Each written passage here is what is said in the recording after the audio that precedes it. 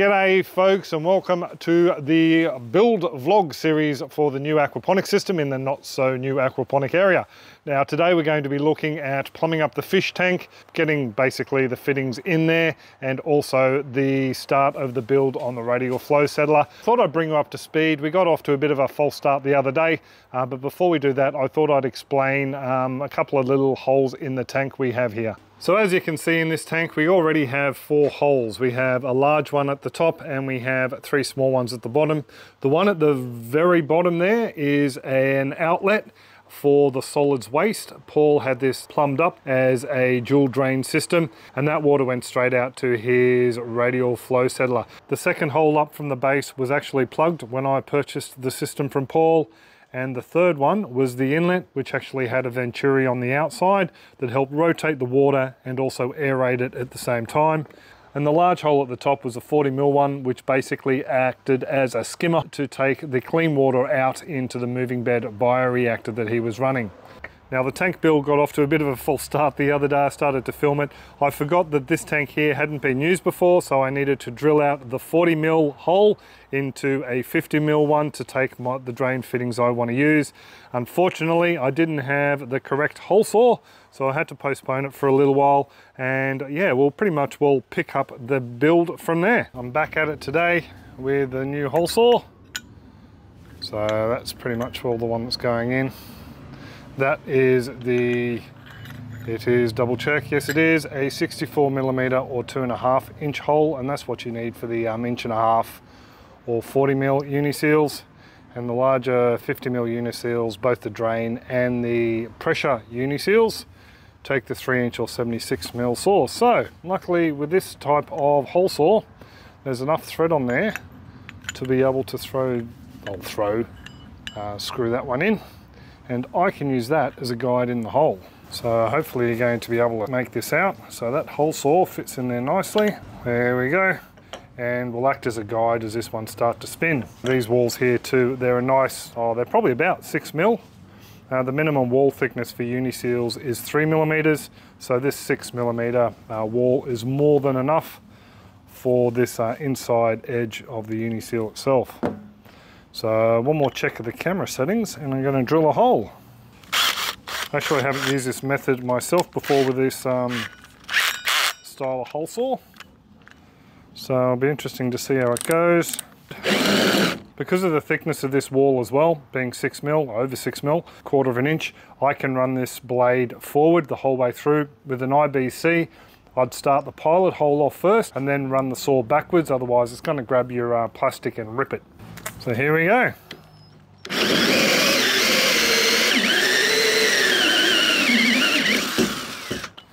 So there's a lot of plastic to pick up down here.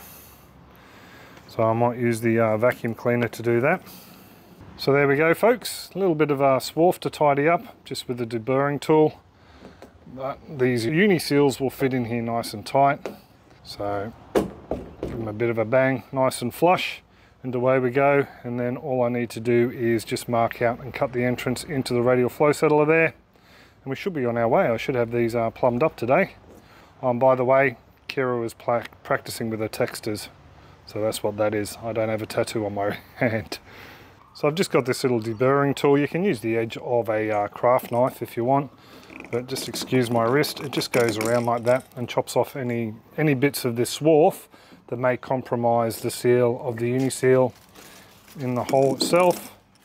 The holes, by the way, have normally a 2mm tolerance either way, but I find the tighter hole, the better the seal, especially with things like IBCs. This one here, we can work from the same side and just go around the inside. This tank's going to have to come out and get all that swarf collected that's fallen in there. There we go. Now I'll pop the UNISEAL in and we'll have a nice watertight seal. As easy as that. Just quickly folks, the fish wanted me to remind you that we do have that Backyard Aquaponics Beginner's Guide. It's an online interactive guide where you can learn about aquaponics if you're new to the growing method. It starts off with what is aquaponics, then goes all the way through to building your own system. Not only that, how to cycle the system, and gives you a couple of pointers on the plants that you might like to start off with as well. It is fully interactive. Basically, you can ask it questions and it will present different sections of the guide for you to learn more about aquaponics. A few folks who have already purchased the guide, a quick heads up, I've just added a module looking at solids lifting outlet fittings and also drain fittings as well, the DIY jobbies, and given you a couple of different ways you can connect them, whether they're permanently glued or another option where you can reclaim the fittings and use them in different builds as you expand your system. So do suss it out if you're new to aquaponics and you want to have a bit of a crack at learning how to start a system off the right way the first time. You can check it out and also my online store using the links down in the description. That's enough of me spruiking. So in this tank here, I'm using the drain work from the old aquaponics system, the 2-tank system. They use the other 2 tanks like that. Going to need a bit of adjustment down the bottom here to cut it out. I'll cut it off in for the right height for the inlet into the radial flow settler.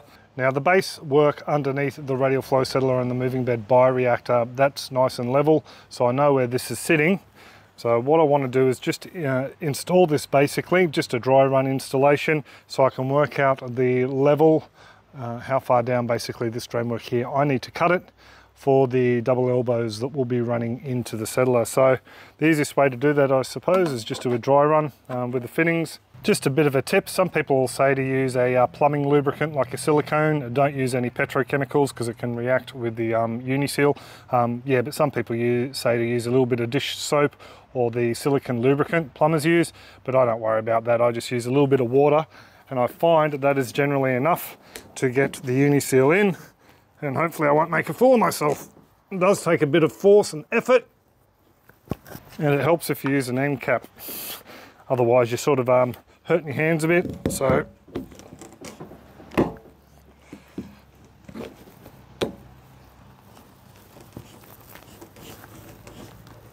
there we go, we got her in. Now it's just a matter of wiggling it around, which I'll use this pipe for once I get the end cap off.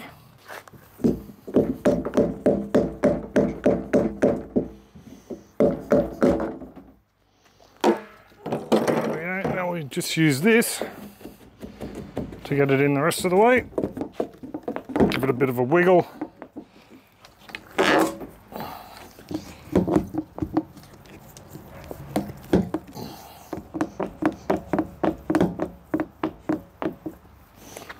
And there we go.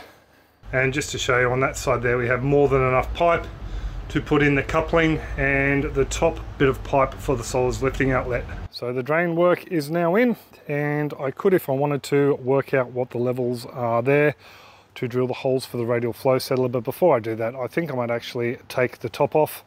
And before I even do that, I thought I would show you what I've done to hold the radial flow settlers in place.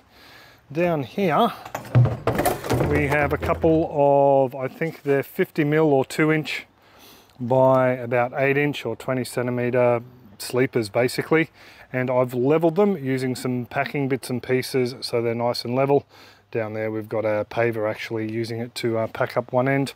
So I'm using little scrap bits of plastics as shims to keep it off the ground because these guys won't rot, and I've also got some aluminum or aluminium discs depending on where you live.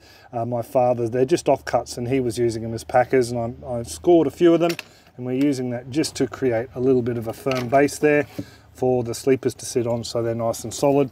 I could have used timber and ply and that sort of thing, but they're just going to rot out and go spongy over time.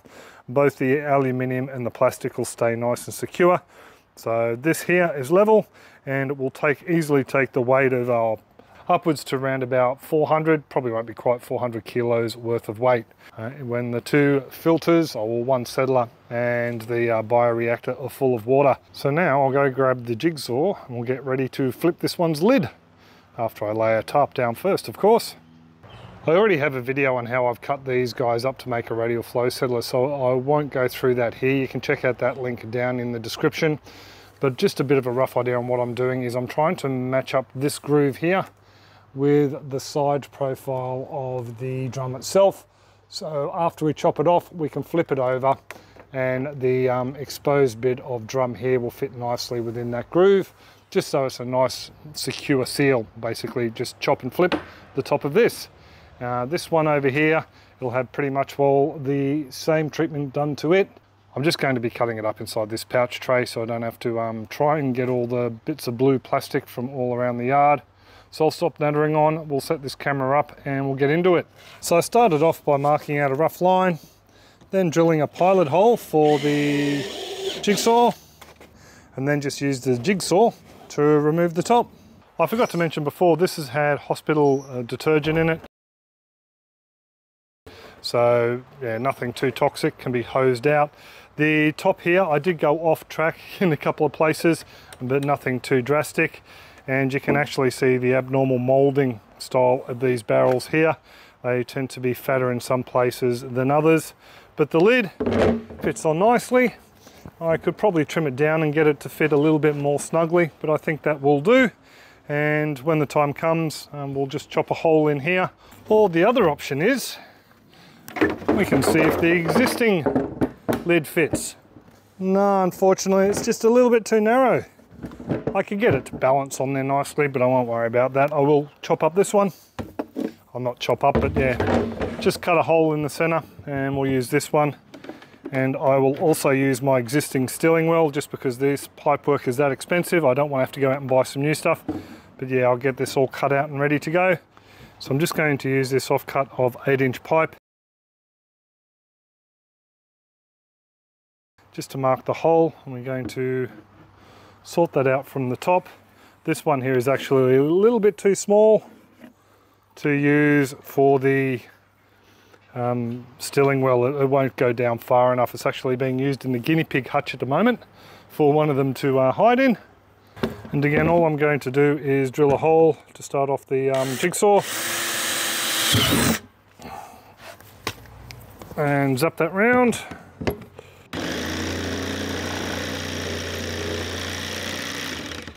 So just flip this lid over, put him on, and in goes the radial flow settler. And these little bolts here stop the settler from going all the way through.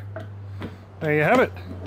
Easy peasy. Now all I've got to do is the inlet and the drain out to the moving bed bioreactor and pop this back in the other system. Because I'm reusing the stilling well from the other radial flow settler, I know I need the hole for the inlet to be 37 centimeters, which is roughly around about 14.5 inches from the base.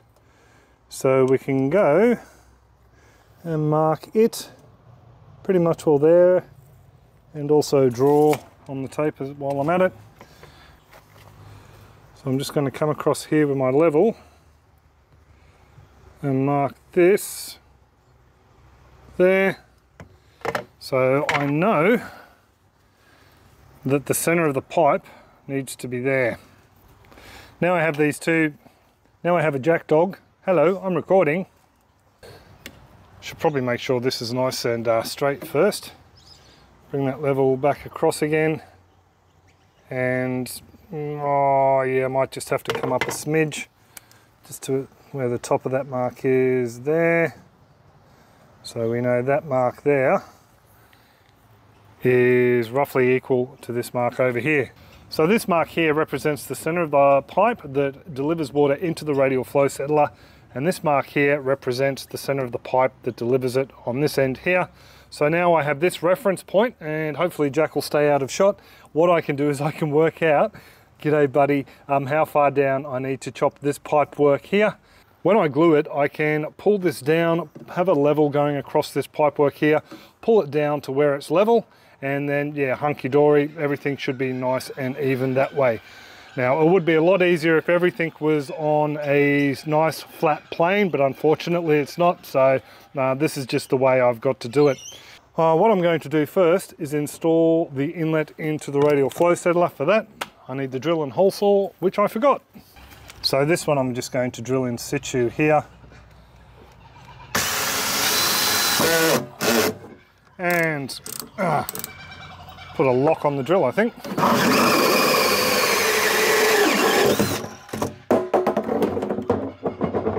There you go, that doesn't happen often, but I should have locked it in, I think. Wombat Robert. So I'm just going to tidy this up with the burring tool. And these tank walls, these drum walls are nice and thick, so no problems running a UNISEAL through these. So this section of pipe isn't necessarily the pipe that'll be running in there. I'm just using it for now. So I'll just give it a bit of a wiggle around. We'll start it off. Put the glasses back on the head. And there we go. I'll just make sure it's through on the other side. Yep, all hunky-dory. So I can now put a small level on that and use that as a reference for cutting this pipe here. So I'm not going to be doing that today though. So I'm actually going to leave it there because, as you can see, the sun's going down, getting a bit late in the afternoon, and I have a couple orders I need to pack up and make the post this afternoon. So in tomorrow's hopefully exciting episode, we'll be working out the measurements for this and drilling the outlet for that, and maybe chopping the top off the moving bed bioreactor. Thank you to all you folks who do come along regularly, thumb up the videos and leave comments down below. I really do appreciate it. And thanks to those folks who have purchased our Backyard Aquaponics Beginner's Guide to support the channel and also learn about aquaponics, and you marvelous folks who are supporting us through the YouTube membership program and also the Farm Your Own Yard supporters page. I'm a little bit out of breath now, so I think I will head up to the house. I do hope you're all well and happy, and I'll catch you next video. Cheers folks, and happy growing. Now I have these two. Now I have a jack dog. Hello, I'm recording. Hey, out of there. Why do you always have to sniff around the cameras? Silly dog. Yes, hello. Hello. How are you? I'm trying to film a video. I am. If only I had opposable thumbs, you could be a cameraman. Rightio, now Jack's left the scene. Don't people want to see your freckle dude? Thank you.